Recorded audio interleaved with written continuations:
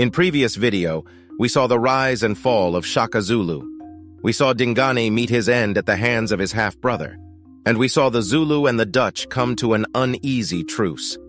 This week we'll see how European and native relations evolved as the 19th century moves on. But before we have to answer the questions, what did Europeans do in Africa? Who were they? Why were they there? What relation did they have to one another? Let's go back in 1652. The Dutch, under the Dutch East India Company, first settled Cape Town and sort of lay claim to South Africa. But that was like 150 years before our story started. We're looking at the late 18th and early 19th century here. And what was happening in Europe in the late 18th and early 19th century? Right. There was Napoleon. During the French Revolution, French armies conquered the Dutch Republic, and the ruler of the Dutch Republic, the Prince of Orange, fled to Britain and asked them to take over his colonies so they wouldn't fall into the hands of the rampaging French. This left the Dutch in South Africa in a strange state of limbo. They were now ruled by the British, but were citizens of a nation which no longer existed and might never come back for them. Many of the Dutch colonists chafed under British rule, and as the British began to expand their colonial efforts far more actively than the Dutch ever had, Dutch settlers began to move into the previously uncolonized interior of the country to escape British expansion. And in doing so, they started to see themselves as independent, neither British nor Dutch, but rather as a part of their own South African nation, the Boers. That's how they referred to themselves as they moved inland. The Boers began to set up their own republics on native territory, often Zulu territory. Thank you for supporting my channel with your likes when I ask you, like right now. Don't forget to subscribe to the channel and press the bell. Thank you, bro. The Zulu leader Mfecane, we talked previous video, considered a weak king just because he was less warlike than his relatives. He negotiated a treaty defining borders with the British and then gave additional lands to the Boers. But the British weren't just going to let the Boers expand, so this is where the British really started to encroach on Zulu sovereignty. They claimed that the land given to the Boers was in violation of the treaty the Zulus had made with them and pressured Mfecane into retaking the area. Thereafter, Mfecane attempted to navigate the tightrope of keeping both the Boers and the British happy. And the Zulu people began to doubt in his decisions. Then power took his son Cetshwayo not by killing his father, but by killing his brother. He began a new diplomatic policy that aimed at keeping peace with both the colonial powers while giving far less away to the Europeans than his father.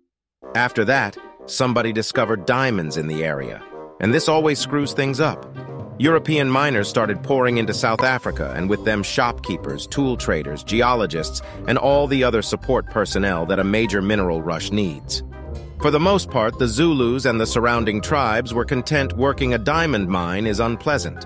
The Zulu already had all they needed with their farms and their cattle, and now with all these essentially unproductive Europeans flooding in the Zulu, could get a pretty good price for any surplus food they grew.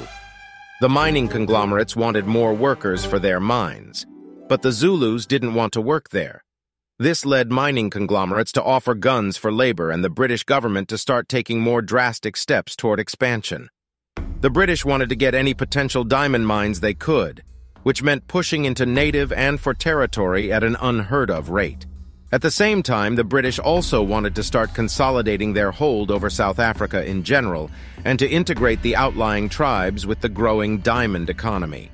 Doing this basically meant destroying the traditional South African way of life and stepping on agreements made with the Boers. And now we meet Sir Henry Bartle Frere. He did very well in India some time ago, so his solution was basically annex and suppress everybody. The local political elite tried to warn him that with the recent British expansion, tensions were high, and any minor event might further the whole region into war. But Frere was having none of that, and began looking for an opportunity to expand. However, the local government of Cape Town did not agree with his actions, and Frere removed them from power and have himself granted total governmental control over South Africa. Shortly after this, he enacted a law that demanded that all native Africans had to give up their guns, but not Europeans. Very cunning. Nobody was falling for that one. The native tribes were much smarter than Frere expected. Frere decided to use the mighty British Imperial Army. But being unfamiliar with the terrain, not accustomed to the weather and burdened by their heavier armaments, the British army couldn't even find the rebels, not to mention winning. Finally, Frere called back in the local frontier commando troops of the Cape Colony government. The commandos managed to engage and defeat some of the rebelling tribesmen. While this allowed Frere to annex their land, it sent much of the rest of South Africa into a guerrilla war that would nearly bankrupt Cape Colony. But this wouldn't stop Sir Bartle Frere. He saw the escalating conflict simply as an expedient. That's why, on December 11th of 1878, Frere sent the ultimatum to the Zulu king, demanding that he disband his armies entirely and accept a British observer into his court. He gave the Zulu king 1 month to comply. These demands were impossible, needless to say. On January 11th, 1879, the British and the Zulu Empire were at war. But Lord Chelmsford, the commander-in-chief for the British forces in South Africa, underestimated the Zulus. He saw the native forces as fundamentally weak and inferior to European ones. Yes, in the past he had encountered native forces that had avoided pitched battle and had fought guerrilla campaigns against him, but simply lumping all the tribes together and assuming that they were alike would be a fatal mistake. He ordered the 3 columns of his force to split up with the plan for all of them to converge on the Zulu capital. But as Chelmsford ranged forward, chasing decoys or an illusory Zulu army, the real Zulu force was working their way around his column. On the morning of the 22nd, into the British camp, which guarded with 1,800 defenders, reports began to filter of a huge Zulu force headed their way. By 10 a.m., the camp commander had sent word of this to Chelmsford, but Chelmsford was convinced that it must be some small diversionary unit, not the main Zulu force. He assumed the people in the camp were just getting jumpy. Soon the Zulu army was upon the camp, 20,000 arrayed against 1,800 defenders. The British had failed to fortify their camp, not even circling the wagons in the customary makeshift defense. The British camp commander, meanwhile, was really more of an administrator than a soldier. He didn't throw up any last-minute defenses. In fact, he did little more than having his drastically outnumbered men form a line as the Zulu charged. Luckily, thanks to the bull's horns formation devised by Shaka at the very inception of the Zulu Empire, every Zulu man knew his place. Every man knew what to do. The Zulu charged through the withering hail of rifle fire and artillery. The beleaguered and outnumbered defenders lived up to their training and put up a grim and stoic defense. Eventually, the Zulus had crushed the British defenders.